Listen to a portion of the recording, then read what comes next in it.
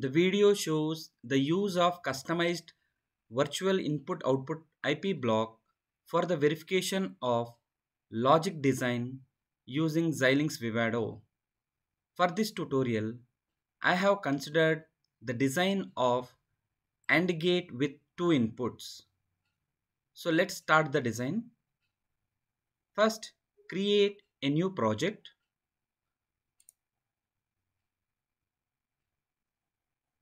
Click on Next. This is the project 2 and the preferred design location. Click on Next. Select the RTL project. Here you select the part name, or from the family select the RTX, which I am going to use this FPGA. From the package I am going to use FTG256, speed of -1, and the package has got this configuration, that is 256 IO pins are there, and it has lookup tables of 20,800. Click on Next. This gives me the project summary, that what I am going to use. Click Finish.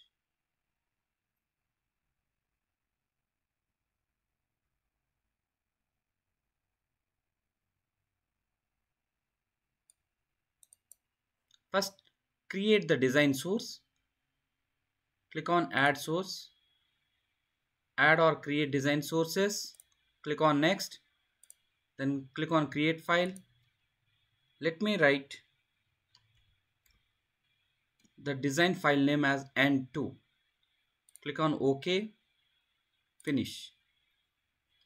It asks to enter the port names.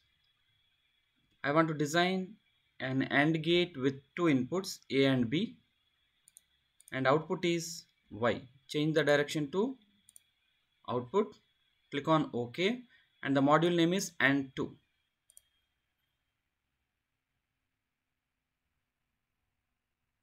It is updating. Double click on this. Just pass the data flow model. Assign Y is equal to A and B. The design is completed. Click on Save.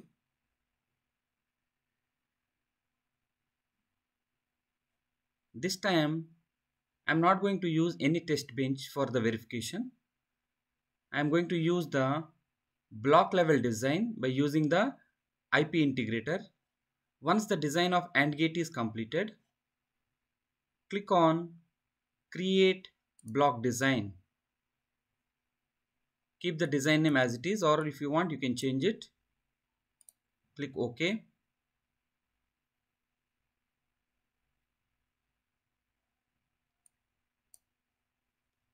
It gives me the block diagram view. Here you need to create the block level schematics. You can add the module.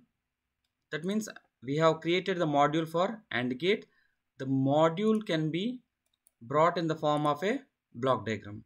So right click, click on Add Module. It asks to choose the which type of a module you want. Since it is a RTL view, it takes the module. Click OK. This is the module which we have created for the AND gate with A, B inputs and Y. In order to verify this, you need virtual input output. So click on this, Add IP, or you can click on right click and Add IP. Here you have a library of IP cores. From this you select virtual input output block.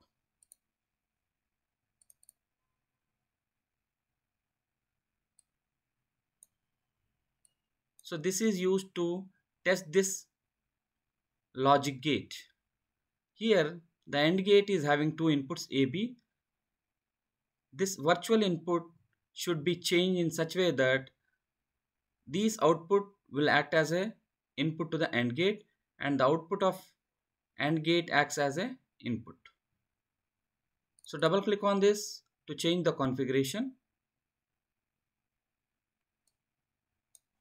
The output should be 2 and input should be 1 because we are going to connect this. So change the output probe count to 2. Click OK.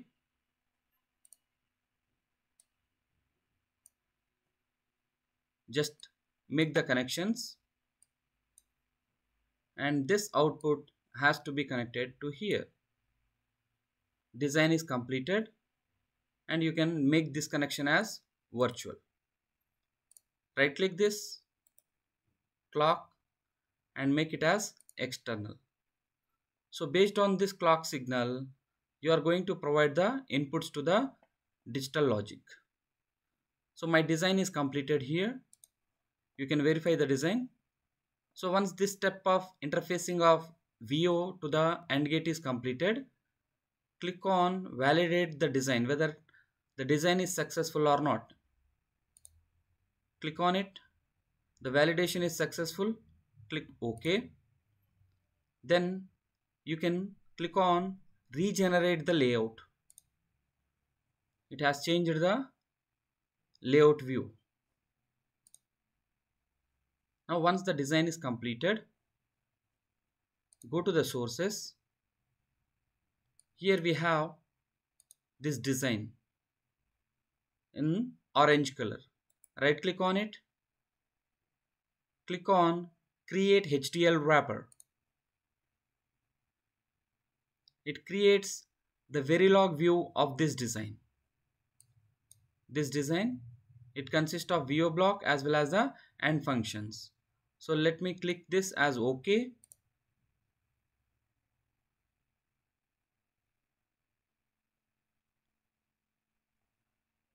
See the change. Design source has changed to wrapper with the .v extension. It is the Verilog module. To see the inner content, just click on this or expand this. What it has. This design has an AND gate. This is the RTL view and VIO block. Only two things are there. You can just double click on this wrapper file to see what are the inputs. Only we have the clock as a signal. If you see the logical diagram, we have only the input as clock, nothing else. No other input and no other output for this. So just close this. Once the design wrapper is completed, you can directly go to the synthesis. Click on run synthesis. Click on OK.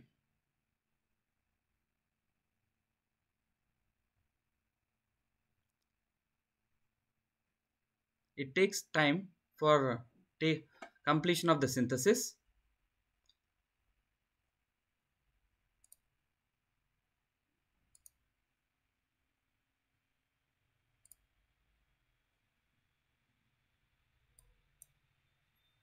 So let me pause the video for this.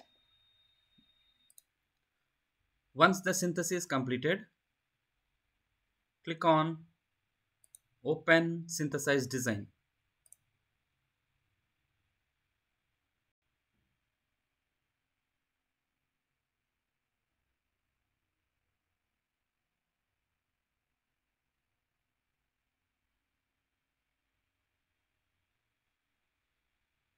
It shows me the IO planning, which is the IO ports.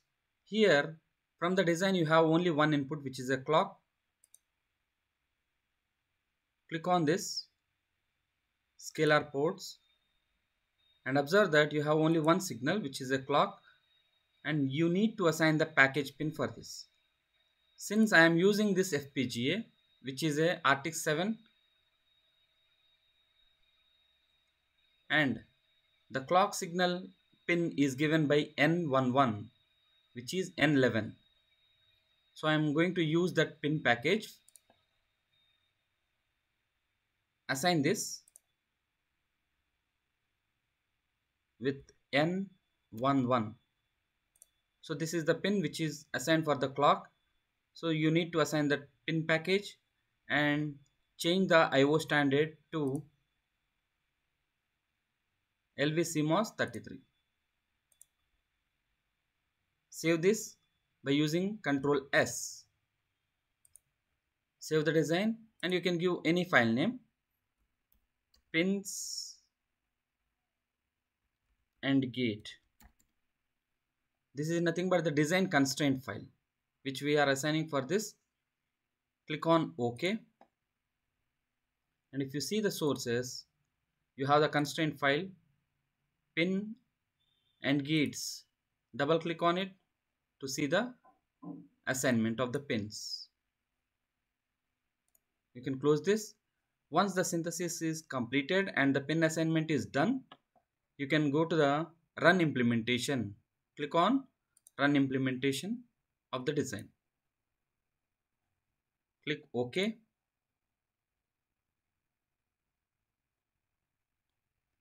Implementation also takes little bit of time, so I'll pause the video.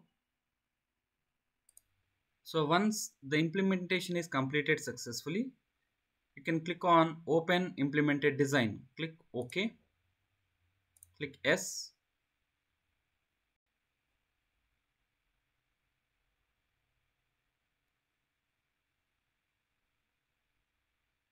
It gives me the summary of reports like power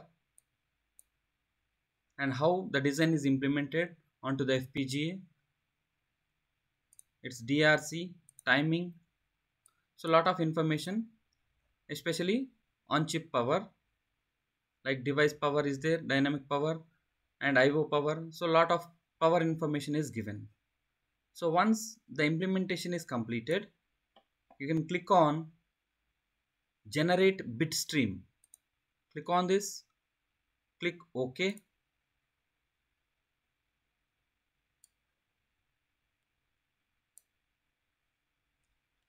So it is generating the bit stream.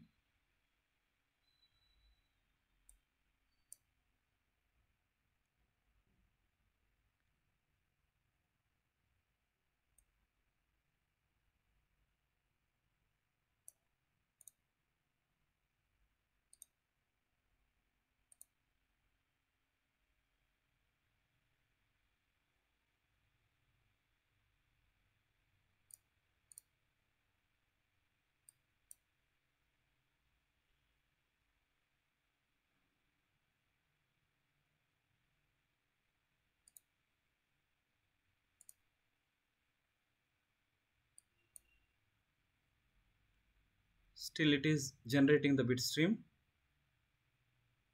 for the AND gate that we have created by using the block design. For verification, we are not going to write any test bench.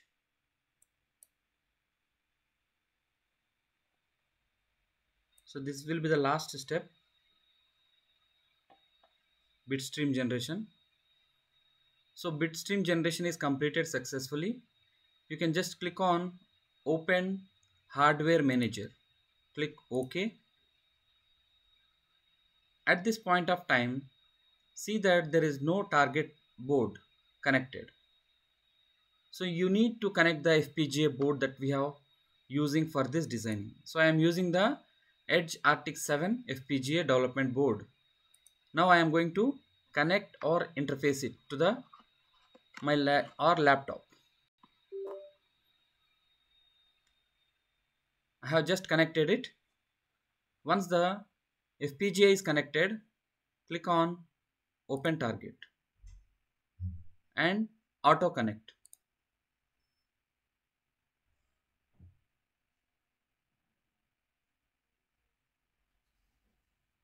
It shows that the device is connected. The device is connected and it is not programmed. The device is not programmed. Then you have to click on program the device here, or you can use from here. Just click on program device. It will have two files, debug process file as well as the bitstream file. These two will be loaded into the FPGA. Click on program. Now the status is the device is programmed, and we have hardware virtual input output system. This is where you can verify your design. You can just click on this, add probes, and select the probes whatever we have provided, that is 2 input, output 0, output 1, and input 1. So select these 3 signals, click OK to add into this. These values can be changed. Here the input is nothing but the output, and the output acts as a input. You can change the status, select this and right click, and the output is changed to LED because Y is the output. Low value you can keep it as red, and green as high value. Change the colors, and this can be toggle button, that is providing input and output. Similarly, this has a toggle button. Now for 0 0, AND gate is 0. For 1 1, the output has changed to 1, which is a green. Again 0, the output changed to red. In this manner you can verify the functionality even without writing the test bench.